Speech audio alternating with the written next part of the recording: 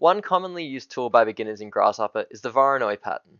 A Voronoi pattern is a way of defining regions based on a collection of points, and they usually produce cellular patterns commonly seen in nature. So Grasshopper comes with a Voronoi component to help us create these patterns easily.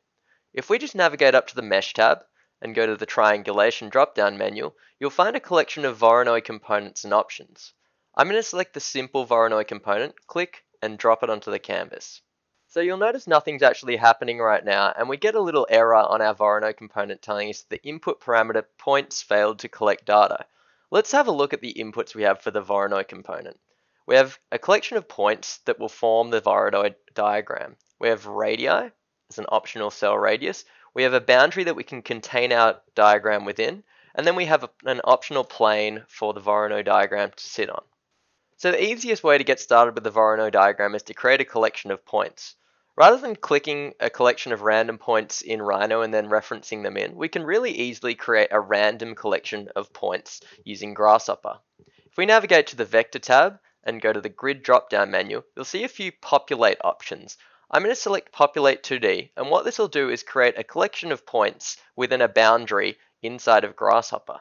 So you'll see if I click on it, I have all of these points specified in Grasshopper, and they're caught within this boundary of this rectangle here. So the Populate 2D component basically randomly generates points within this boundary. So the region is defined by a rectangle, which we see is that region that everything sits within. The count gives us the number of points to add, which is currently 100. So if we increase that, we'd have more. If we decrease it, we have less.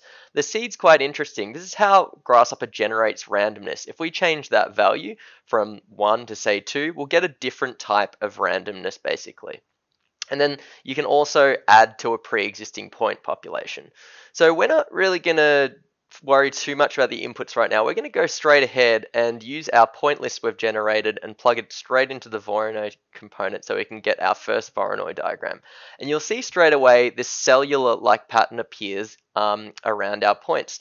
And basically the way the Voronoi works is it measures the distance between neighboring points, finds the midpoint, and finds the perpendicular line between those points, and then just basically creates a cell around each of those neighboring points in their perpendicular line. So you'll notice I have a bit of an issue with my Populate 2D right now. The boundary extends really far out, way further than the actual specified boundary we have in our Populate 2D. So what we're going to do is we're actually going to add a region, which will be a rectangle, that will also act as the boundary for Voronoi. And I'm going to do that by creating a rectangle in Grasshopper. So I'm going to come up to here into the geometry container and create a rectangle. You can obviously double click and type rectangle on the canvas as well. And I'm going to right click on my rectangle container and set one rectangle. And you'll see in the top left I get a prompt just as if you were drawing a rectangle inside of Rhino. So I've got to specify the first corner of my rectangle. I'm going to specify it 0. Then I'm just going to make my rectangle a length of 50 by 50 units, and I'm going to hit return, and you'll see my kind of previewed rectangle comes here as this square we've created. I can go ahead and drop that into our Populate 2D component, and it'll immediately update, and those 100 random points that we've generated will fit within this rectangle that we've specified. Now I also want to contain the Voronoi diagram within this boundary as well, so I can drag that into the boundary input for the Voronoi, and you'll see it just cuts off that extra outside bit and we get a nice simple cellular pattern for our Voronoi diagram. We could then go and add some more control over this, so I could go and change the count for the Populate 2D from 100 to maybe say 150. Oops, 150. And that'll give me a denser diagram. So you see we're adding points to this population, and then that affects the Voronoi pattern because it has more points as an input. So I could drag this slider up and watch my Voronoi diagram update. I could also make it less dense and much lower resolution as I drag that right down to say like 10.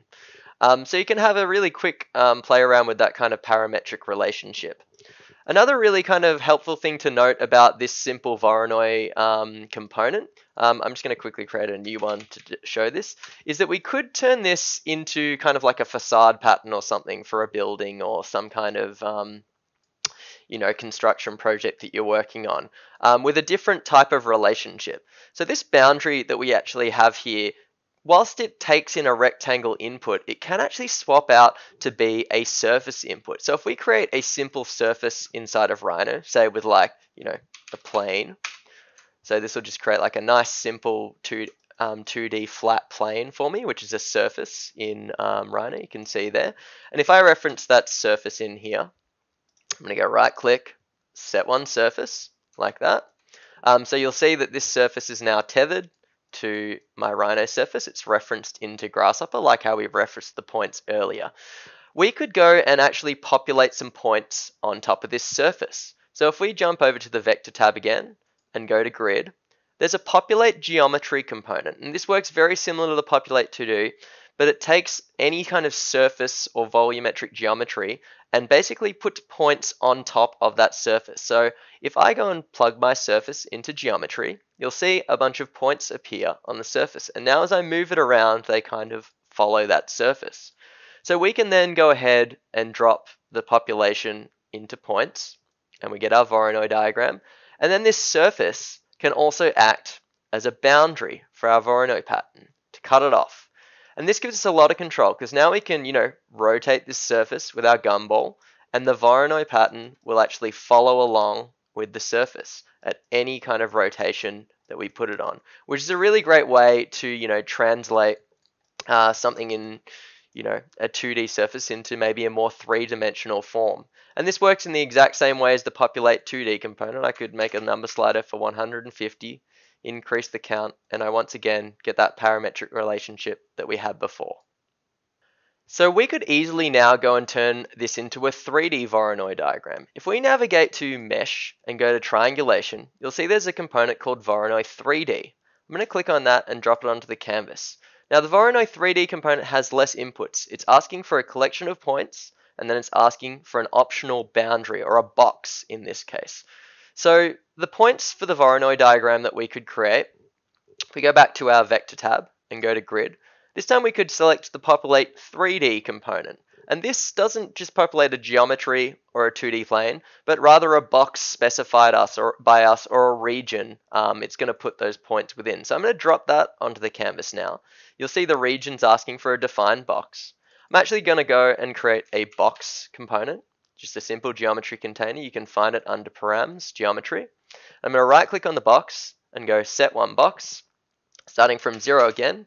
I'm just going to do the same size as this rectangle. So I'm going to go 50, 50, and then 50 up in the z-axis, like that. And this will form as our region. So I'm going to plug my box into there, and you'll see I now have populated the inside of my box with, 100 of these points. So I can go and put those points into the Voronoi 3D diagram. We can just make sure that it's capped within our boundary by putting the box in as the region. And now if we kind of preview off a few of these components that we have on our canvas, you'll see I get a 3D Voronoi pattern with 3D objects. And if I were to go and bake that, I get all these kind of interesting cellular pieces of geometry.